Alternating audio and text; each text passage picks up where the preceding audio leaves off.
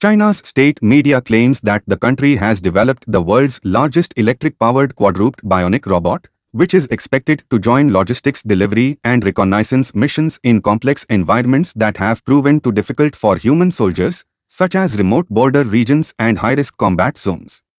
According to Global Times, the robot, which walks on 4 legs, has been termed as a mechanical yak by some. The state broadcaster, China Central Television, claimed that the robot is the world's largest, heaviest, and most off-road capable of its kind. The new mechanical yak surpasses all the quadruped bionic robots developed by China so far, as it reportedly possesses capabilities to deliver logistics in complex environments and collect strategic intelligence from these battlefields.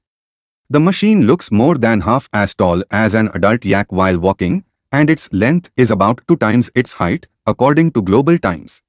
It can carry up to 160 pounds and, despite its large size, can sprint at speeds of up to 10 km per hour, according to CCTV. The mechanical yak is equipped with sensors that allow it to be aware of its surroundings and environment, and it has demonstrated a strong adaptive ability to a variety of terrains, including steppes, trenches, and cliffs, as well as muddy roads, grasslands, deserts, and snowfields. The robot can move forward and backward, turn, walk diagonally, run, dash, and jump in a stable manner thanks to 12 sets of joint modules, according to the report. This makes the robot capable of carrying functions that a human can ideally carry, and with enhanced capability to tread difficult slopes.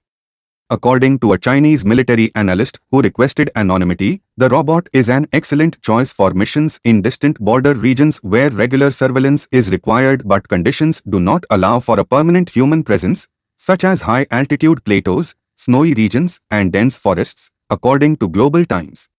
The robot could play a crucial role in high-risk battle zones, since it may be able to replace some human scouts and delivery teams, reducing losses, according to the expert. The robot can also execute armed reconnaissance missions, exactly like a drone, but only on the ground, if necessary, the Chinese expert added. Thank you everyone for watching this video.